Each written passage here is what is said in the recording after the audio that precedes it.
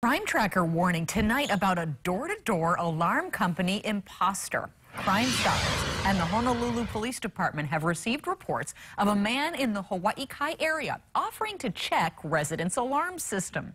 Police say they have checked with alarm companies who say they do not do this type of door-to-door solicitation.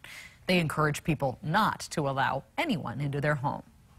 In the event that they may get into the home, they may be casing out the place. They may ask you for the password to shut the alarm off. So just be very cautious of what type of information that you do give to these people. You can also check with your alarm company to verify the visit. And if you're still not sure, you can call 911. Have an officer sent to your home.